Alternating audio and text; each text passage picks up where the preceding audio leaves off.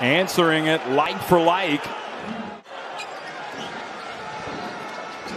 Doncic drives in and does what Luka Doncic does.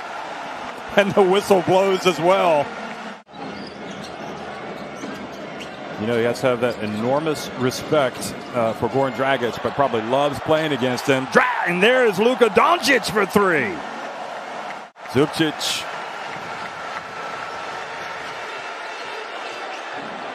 And driving in and high off the glass is Dragic. Over to Blazic, gets it back. Dragic. And hits the open jumper. It's like that. It is a very difficult team to beat.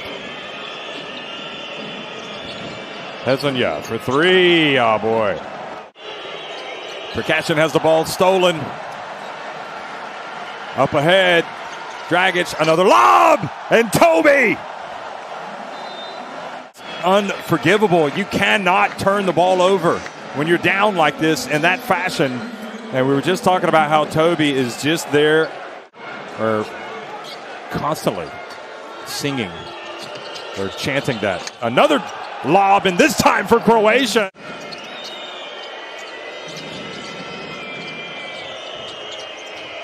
Hezonja for three. Good. Goodness gracious. Hezonja's caught fire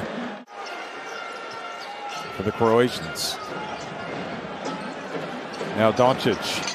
Oh, he goes up for the flush. So starting this second half, Roko Percussion, son of Nikola Percussion, the former Croatia big man. And a alley-oop starts off Toby. And you know that Slovenia want to come out up the floor. Croatia haven't been able to cut into that deficit like we thought they had to. And what a lob! You have to climb a mountain even when you have a good run. Sometimes you look up and you still have to climb a mountain. Here's a pass. And the reverse layup, Slovenia. Blazic. And there's the offensive rebound from Hrovat. Nope. Quick pass up, and they get it again, and it leads to a Bogdanovic dunk.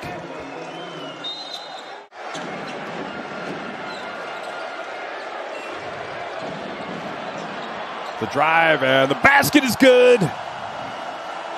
Or will their coach, no, Sekulic says, we don't need to do it for the shot clock. We don't need to get the 100. We don't need to make this any more emphatic than it already is.